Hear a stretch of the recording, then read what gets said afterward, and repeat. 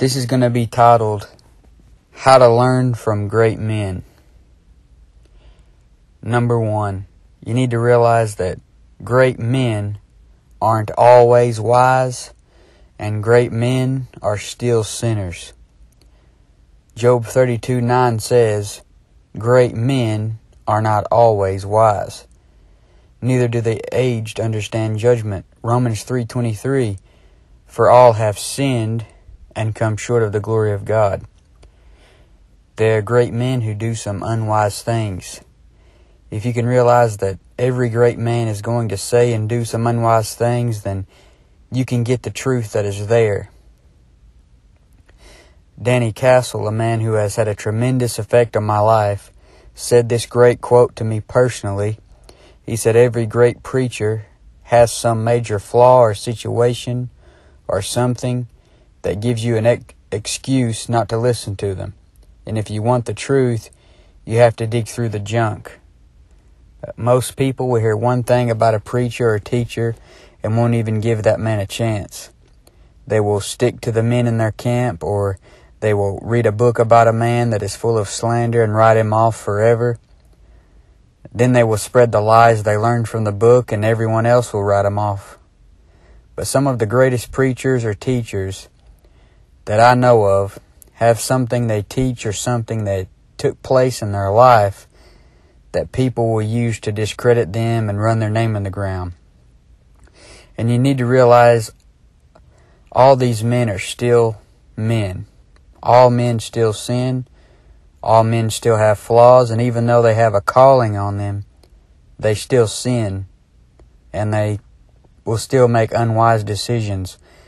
They can still be deceived, and it's possible that they could teach heresy even. It is a work of the flesh in Galatians 5 to teach heresy. And sometimes a person will blast a great man over a certain sin he committed, but they're just lucky that God doesn't reveal to everyone what they have been thinking about or watching TV, or the X-rated thoughts they have in their mind. If you're going to learn something, then you need to realize every preacher or teacher or other Christian that gives you advice or tells you something about the Bible, you need to realize they're still a sinner. And if that person says something that is wrong, then just don't agree with it. The book is always the final authority, but just because a great man has flaws and has messed up in his life in the past doesn't mean he doesn't deserve some respect, and it doesn't mean you can't learn something from him. And you also need to swallow your pride. You need to face the fact that you don't know everything. Maybe you know something that a great man doesn't know, but he also knows something you don't know. And just because you know something he doesn't know doesn't mean he doesn't know a lot more than you know. And if you shut up and listen to him for a while, then you'll know what you know, and then you'll know what he knows. And maybe you should try giving someone honor other than yourself, or other than your favorite Bible teacher or your favorite preacher. I worry about a person in ministry who never compliments another man's ministry. And I'm weary of a man who says, don't use study Bibles or don't use commentaries. Just read the Bible only, is what they'll say. Yet he wants you to listen to everything he says. Is he not also a man? But 1 Timothy 5:17 says, let the elders that rule well be counted worthy of double honor, especially they who labor in the word and doctrine. And there are men who are worthy of double honor. And now when you start complimenting preachers or teachers, immediately a self-righteous individual will jump up and say, you're just worshiping a man. But it's not worshiping him. You're giving him honor where honor is due. Was Jesus Christ worshiping a man? When he said this in Matthew 11:11, he said, verily I say unto you, among them that are born of women, there hath not risen a greater than John the Baptist. Notwithstanding, he that is least in the kingdom of heaven is greater than he. Notice Jesus Christ said John was a great man. And there are many great men who have helped me since I believe the gospel. You have a lot of people who will say, I don't follow a man, I only follow Jesus Christ. And they think that sounds so spiritual. But these are just baby Christians who are trying to sound super spiritual, and they will only have a text-only Bible without notes or references. They won't listen to a teacher. They would never sit under another man. And if someone compliments a pastor or teacher, as I said before, they'll quickly say, quit following a man, follow the Jesus Christ, or follow the Bible. But some people, they just don't understand. They won't touch a reference Bible. They won't touch a commentary. They won't sit under a pastor. They just get a text-only Bible and write their own notes. And how does that make sense? Aren't your words the words of a man? If you got a text-only Bible and you write your own notes in it, is that not the words of a man? Or do you think you're God? You think you're right on everything, so I guess you must be the final authority, because you say don't follow a man. If you got a text-only Bible that's got your notes in it, then you're just following yourself. So it's okay to follow another man. And Jesus Christ himself gave us men to follow. You need to learn that you can follow a man. In Ephesians 4:9-12 it says, now that he ascended, what is it but that he also descended first into the lower parts of the earth? He that descended is the same also that ascended up far above all heavens, that he might fill all things. And he gave some apostles, and some prophets, and some evangelists, and some pastors and teachers, for the perfecting of the saints, for the work of the ministry, for the edifying of the body of Christ. So Jesus gave us pastors, teachers, and evangelists for the perfecting of the saints and to edify the body of Christ. So why is it that people won't accept this? They have a pride problem, and they can't stand the thoughts of not being the final authority in their life, and they can't accept the fact someone may know more Bible than they know. 1 Corinthians 11:1, Paul says, be ye followers of me, even as I also am of Christ. You can follow a man down any road as long as he is following what the Bible says. And if he strays from the Bible, then don't believe what he says. It's that simple. Quit being jealous. Jealousy will keep you from learning from anybody. And while they are preaching or teaching, there's a lot of people that will say or think in their mind, they'll say, I don't know why they're in the position they're in and teaching me, because I could be doing it better. And that shows you have a lot of pride.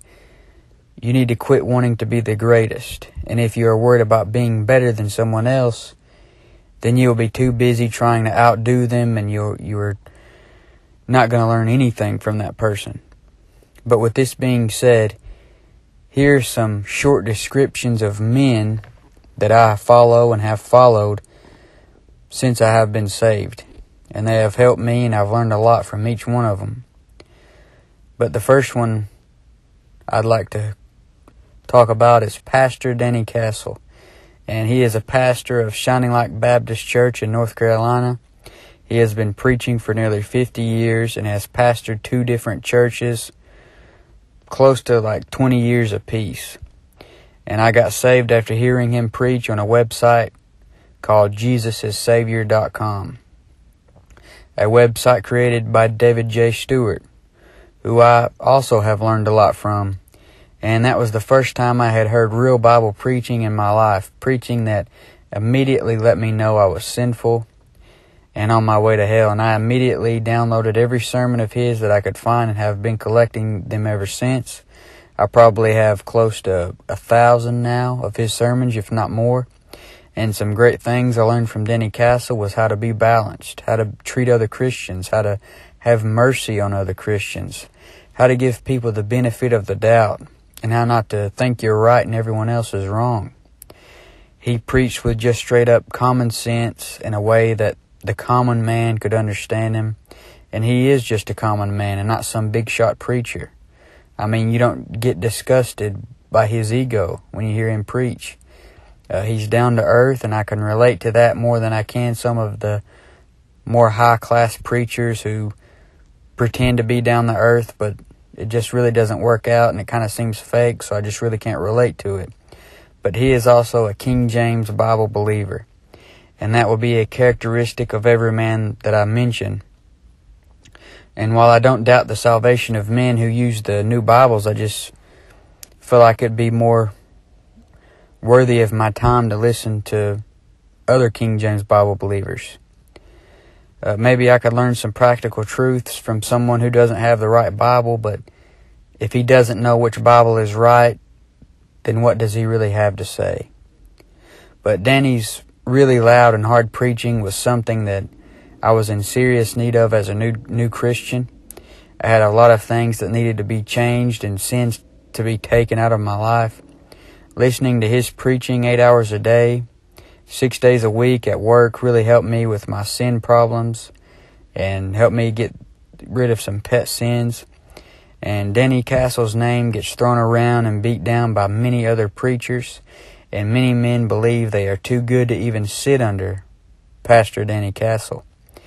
When I first got saved and introduced to his preaching, I started telling other men about his preaching because it had helped me out so much. And to my surprise, a preacher told me that he wouldn't walk across the street to hear Pastor Danny Castle. And I learned a lot from that conversation.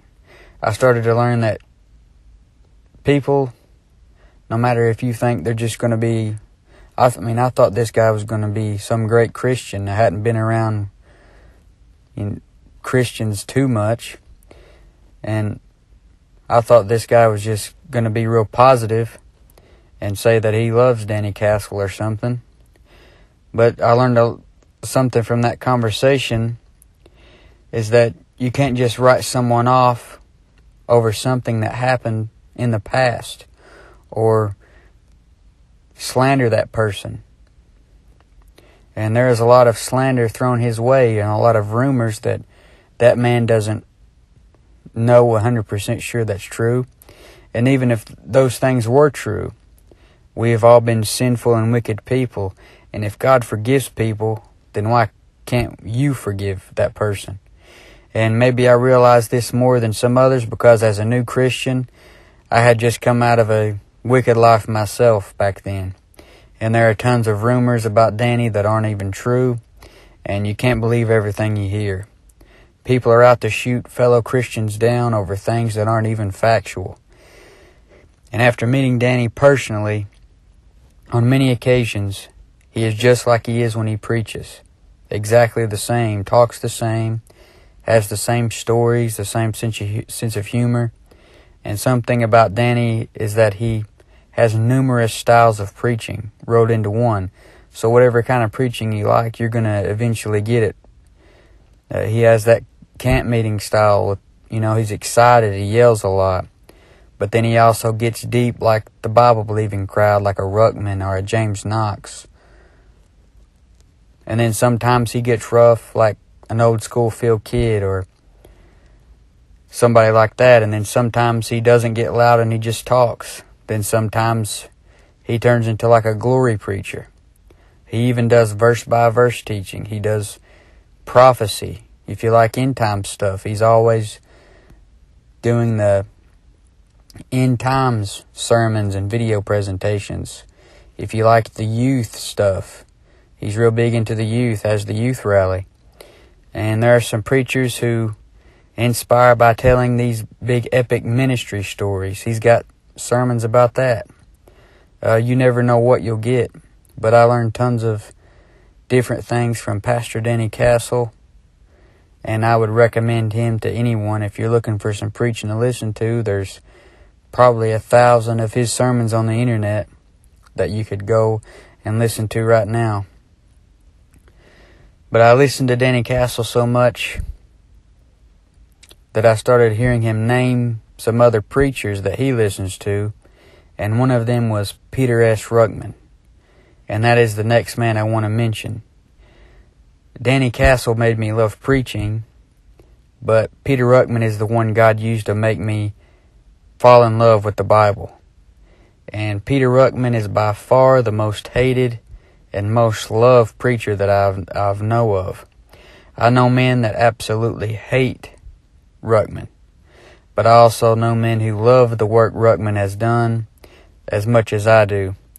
And he is also the most misunderstood preacher that I know of. People believe he is pro-abortion. They believe he hates black people. They believe he doesn't believe there was grace in the Old Testament. Men will say he doesn't even have the right to write a book. He gets so much hate for his wife or wives leaving him.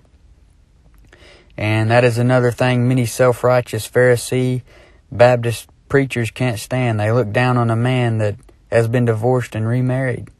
Even if they don't say it deep down, they think they are superior to that person because they had a divorce. And if you are blessed with a faithful wife who will submit to your authority as the man of the house, then that is great and thank God for it. But you need to realize that that's not the case for every person. And many times the wife goes crazy and leaves, and there's nothing the man can do in that situation. And the big criticism against Ruckman is that he has been divorced and remarried. Preachers won't have anything or wouldn't have anything to do with him for this reason, yet they will use a Schofield Bible. Schofield was divorced and remarried. Schofield also corrects the King James Bible in his notes, and this is something Ruckman never did. And I believe Schofield was a great man, although I highly disagree with how he changed the King James Bible in his notes, how he corrected it. But I mean, that was back then. They didn't have as much light on this issue as they do now. And I guarantee you, if Schofield was here today, he would be a King James Bible believer and believe every word is perfect. I believe the same thing for Clarence Larkin. And there's people who believe that Ruckman is for abortion. And you can look up one of his sermons right now and hear him say abortion is a sin. That's just a rumor. It's just a rumor from his critics. And after hearing Danny mention Ruckman, I immediately purchased the Ruckman Reference Bible and his Revelation commentary, and immediately was taught the importance of the King James Bible, and I got a love for the word that I never had before. The thing about Ruckman is that he knew Greek and Hebrew, so he became a threat to all the scholars who hated the King James Bible and used the Greek and Hebrew to correct the King James Bible. But he knew the Greek and Hebrew more than they knew it, yet he didn't change it. He believed the English Bible, the King James, was perfect. And he knew that those men wanted to be their own final authority, and they did this by changing the Word of God with the Greek. And Ruckman knew the Greek even better than they knew it, yet he still believed the King James Bible was perfect. And this quickly gave him the title of God's junkyard dog, because anytime somebody would attack the King James Bible, then he would attack them. And for that reason, he's got a reputation of being kind of rough and rude and crude with some of his commentaries or in some of his audio teachings that he has available on his website. But if you listen to all of his material, you'll see that he was only like that towards the people who were correcting the King James Bible. He wasn't like that to his church members or to lost people or to the people he preached to in prisons or to his class. He had his own Bible Institute. He didn't act like that when he was teaching his classes. It was when he got all riled up about people changing the Bible. And I mean, that ought to make somebody mad. Can you blame him for getting mad for somebody changing the Bible? He was King James only when there was no popular King James only group around. And all of these new preachers today who slander Ruckman would most likely not even be King James only if it wasn't for Ruckman. And I'm not saying that God couldn't have raised up someone else, but Ruckman was that guy that God did use. These preachers today who slander Ruckman and badmouth him, they wouldn't even know which Bible is right. Half of them still don't even know why they use the King James Bible. They just use it because their grandpa used it. And all the strong KJV guys today, like Sam Gipp or Grady, They learned from Ruckman. Gipp, another guy who everyone hates, he even went to Ruckman's Bible Institute. He's one of the greatest defenders of the King James Bible. And today, if you're a King James Bible believer, many people will even label you a Ruckmanite. That is how much of an impact he had on defending the book. How many times have you been called a Ruckmanite for being a King James Bible believer? I learned to have grace with people that I don't agree with by listening to Ruckman. He's another person that is big on having grace with others. I mean, all those preachers hated him. John R. Rice, Curtis Hutson, them guys hated Ruckman's guts. And yet Ruckman still sells their books in his bookstore to this day. And many people have listened to him only a few times and write him off as just some hateful old man. But you need to listen to more than one message, and you will find out he's a very kind man who witnessed to people daily and chose rather to preach in prisons more than at some huge big shot Baptist meeting somewhere. And yeah, people hear him go crazy on the Bible correctors, and he'll call them names and everything else, but that's just how much he loved the book. If you listen to his sermons at his church or lessons he teaches to his students, then you don't hear someone who is angry, but someone who loves the Lord and the Bible and other Christians.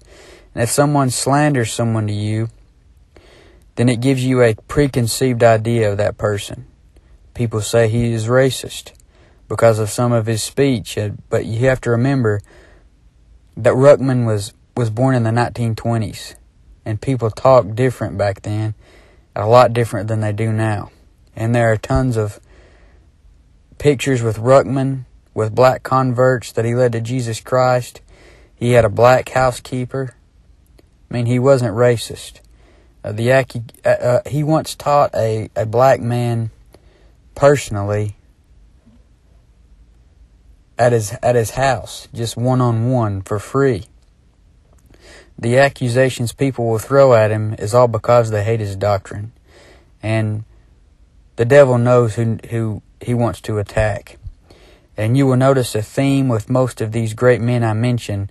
They have a lot of haters. If you aren't scared of what people will think of you, then I suggest buying his commentaries and getting his reference Bible. He has hundreds of books, enough books to fill a 7-foot shelf. I mean, he was a preacher for close to 70 years. Are you really that puffed up and full of yourself that you think you couldn't learn something from somebody like that? His material has helped me greatly. He isn't just some psycho or some crazy nut that people think he is.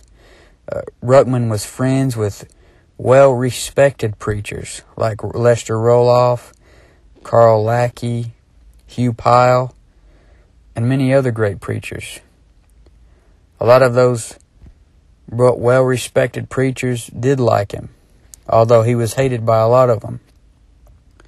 But if you're looking for someone with a great sense of humor, a great Bible knowledge, and someone who has grace with others, then look into Ruckman. Even some guys who claim to listen to Ruckman will say they don't like his speech, which makes me wonder if they really listen to him that much. He was hard on Bible correctors, but that's about it. He preached from around 1949 to 2016. That's almost 70 years. He has thousands of hours of Bible teaching and preaching and over 100 books and commentaries. Talk about laboring in the Word and doctrine. To not give Ruckman a listen because of a few disagreements or because some sin in his past is pathetic. We're all sinners, but God uses us anyway. You're rejecting a gift that God gave to the body of Christ, and the Bible does call pastors and teachers gifts. I just respect a person. I respect anybody who's trying to do something for God. But the next person I want to mention is Pastor David Hoffman. In the first few years of being saved, I didn't have much money, and I couldn't purchase all of Ruckman's commentaries and books, so I started looking for other teachers that were able to put out their sermons and messages for free on the internet, and this is where I stumbled upon David Hoffman. I noticed he had a verse-by-verse study on almost every book in the King James Bible, and I immediately dove right into those teachings and listened to pretty much every single one of them. And I discovered he had a reference Bible as well called the Common Man's Reference Bible. And my wife bought it for me for our anniversary one year. And to this day, it is my main Bible. I bought another one since then. I got the 4th edition that I'm breaking in now. And I even prefer it over the Ruckman Reference Bible. The cross references in his Bible have been a great help to me. His Bible, along with Ruckman's, is the only ones I know of that don't change the King James in the notes. And I'm not throwing off on the Schofield. I mean, it's great too. I don't have anything against it other than when it does correct the King James. But Hoffman stays true to the King James Bible, and that puts a difference between someone who is King James only and someone who believes the King James. Because you can be King James only and still not believe it's perfect. Hoffman believes it's perfect without exception. There's tons of preachers that use the King James and won't use the other versions, but they don't believe the King James is perfect. Also, I believe I've probably asked Hoffman 1,000 Bible questions over the past 4 or 5 years, and he has answered every single question. And do you think these big shot evangelists would answer a bunch of Bible questions from some no-name like myself? And it's not because they're just so much more busy. I mean, he pastors 2 churches, put out a reference Bible, street preaches. I mean, he pastors 2 churches, not just one.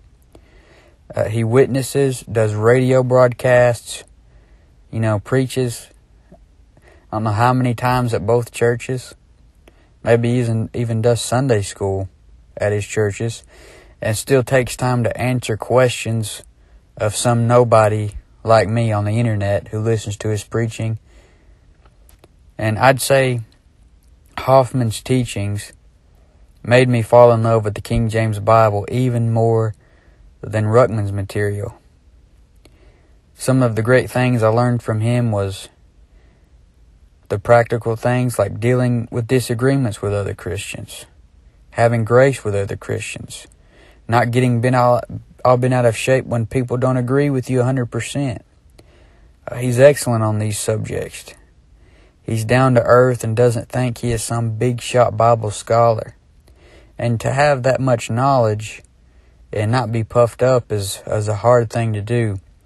But people like to bash him. His name is thrown in the mud, and they throw out his study Bible because of one small note in that Bible on the flat earth subject. They will throw away around 40 years of Bible study compiled in his reference Bible because of something stupid, because of his remarks on the flat earth. The lack of grace is ridiculous. And I don't care what shape he believes the earth is, or whatever he's teaching on that. All I know is he helped me, and his material has so much truth. And if you throw it out over a few silly disagreements, then you're cheating yourself. And you're not too good to listen to Hoffman. You're not too good to listen to anybody who gives truth from the Word of God. Hoffman helped me gain a genuine interest and love for the Bible. Outside of giving someone the gospel and telling them how to be saved, that's the greatest gift you can give. And you can get up and preach to someone on sin and make them feel guilty for their sin for 40 minutes, which is a good thing to do. And they'll live right until they, forget the sermon, or until Monday, and then they're back doing it again. But if you give someone a genuine interest in the Bible and the Word of God, then they'll read it every day, and they'll cleanse their way every day through the Bible reading, and not just when they hear you preaching and feel guilty. So Hoffman is a great man to follow. And in my search of finding verse-by-verse studies, I also came across a preacher named Bevans Welder. He has a huge library of studies on his website, and I couldn't name all the things I've learned from him. The time and effort he has put into getting all these studies out would be hard to match. He does 5 radio broadcasts a week, a Wednesday night message, Sunday school lesson, and 2 sermons. You could learn more in a week listening to him than you could in a year from listening to most preachers. And in a day when preachers are charging $10 a sermon, when they could put it out for free, Bevans Welder's ministry is much needed. It's all free. You can get a Bible Institute education from his website for nothing. And if you prefer preachers who don't yell, then you would love Bevans Welder. He preaches hard biblical truth, but he doesn't yell. He's soft-spoken. Hoffman doesn't yell either, and Ruckman doesn't really yell all that much if you prefer that. You can listen to more than one style of preacher. Although not many people have heard of Welder, I believe he's one of the greatest teachers alive today.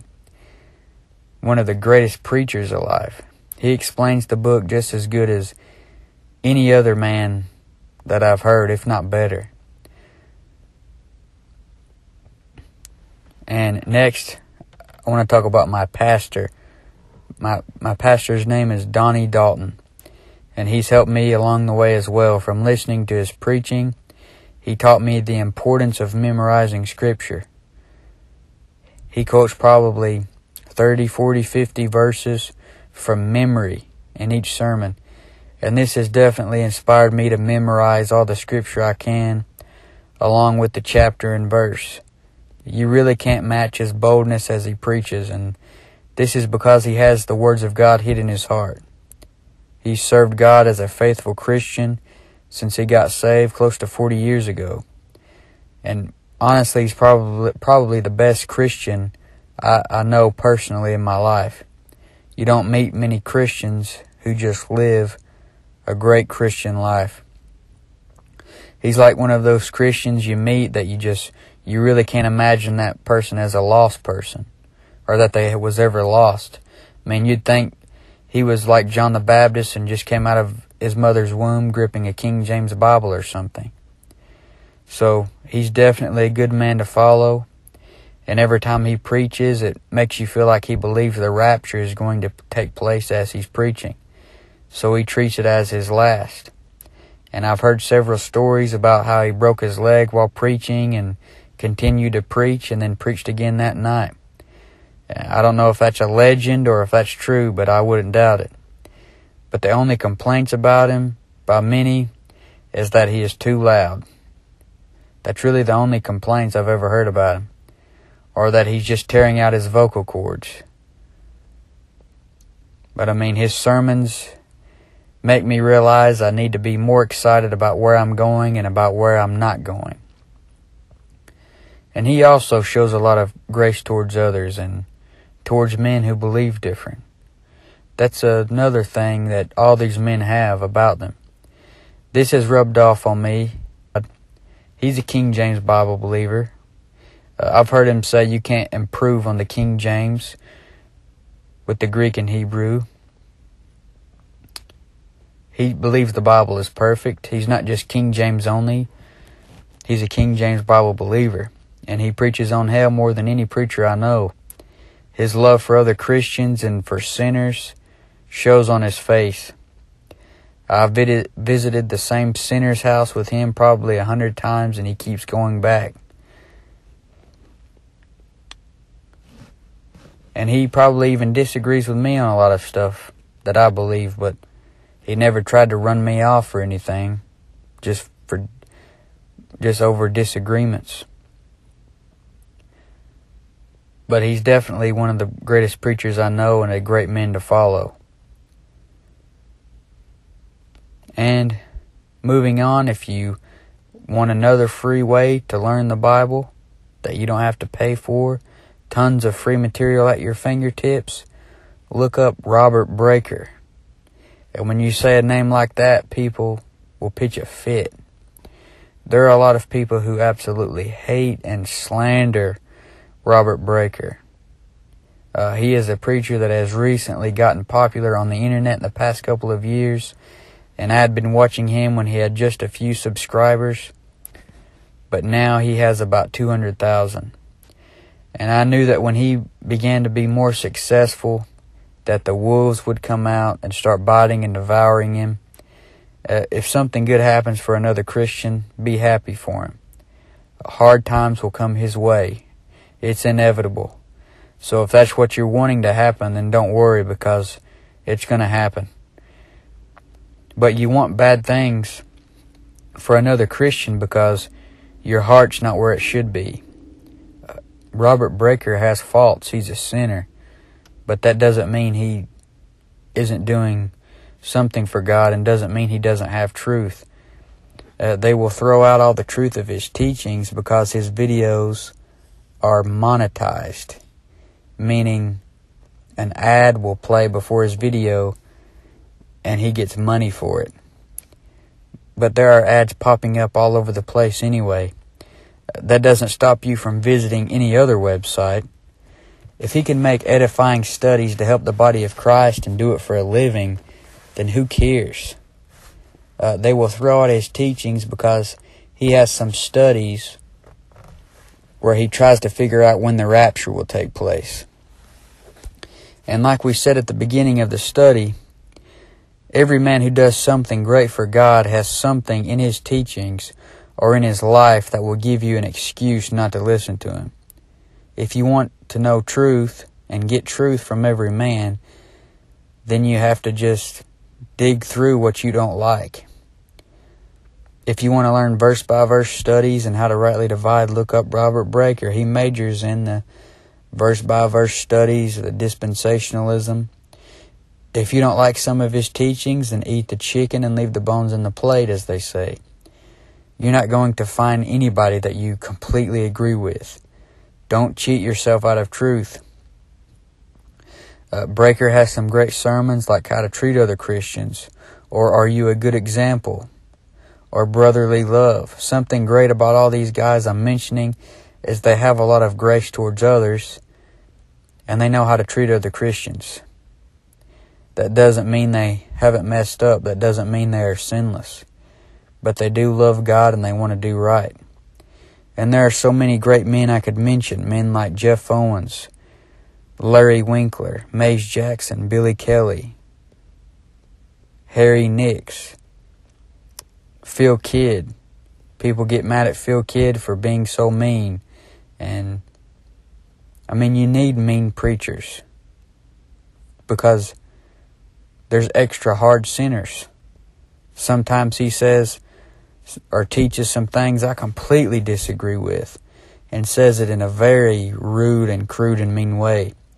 And I could care less. I think it's funny. Don't take yourself too serious.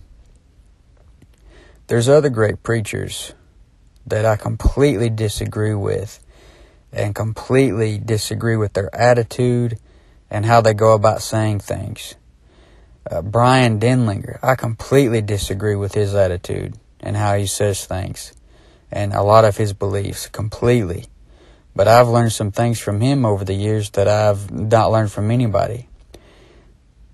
But there are men with great ministries who have helped me. Men like Matt Crane, the creator of Final Fight Bible Radio, has helped me tons. He has a 24/7 King James Bible believing radio station, and I've learned of so many preachers and good godly music that I hadn't heard of on that radio station. I love the Backwoods Bible broadcast by Andrew Schluter and Randy Keener, who people hate. People hate those guys, and they give them a hard time. A lot of older men go after these guys, talk bad about them, slander them. I think a lot of it has to do with jealousy. In a time when most Christians are biting and devouring one another, we should edify one another and build each other up. That's what I pray for, is that Christians, Bible believers, people that are truly born again and in the body of Christ could be together and not at each other's throats and saying how much they hate each other and praying for each other to go to hell and saying, well, he's not saved, he's going to hell, and judging who's saved and who isn't saved. I wish that Christians had a deeper love for each other than what they do. And I'm not for all the, religions getting together. I'm not talking about that stuff and being ecumenical. I'm talking about Christians, born again, Bible believers. If they could come together, love each other, and treat each other like they're supposed to be treated, then what could be accomplished for Jesus Christ? And there was a lot of name dropping in this study. But I don't wish any harm to any Christian. Most of the time when preachers or teachers name drop, then they're shooting down other people. But I just thought it would be refreshing to do a bunch of name dropping and build other people up and compliment them and give them double honor and tell them how much I appreciate them. Some of the people I mentioned probably wouldn't even like me, and I know some of them I mentioned don't like me. This has been How to Learn from Great Men, and I hope this will encourage you to look up some of the men I've mentioned and be more understanding and not give preachers such a hard time and realize that everyone's a sinner. People make some unwise decisions. People do things that they regret. And one of these days you may do something you regret and make an unwise decision. So when you see someone do something you don't agree with or get off into sin or something that's wrong, then pray for that person. And then when they get right, then you tell them how much you love them, restore them, and don't beat each other up over every little thing.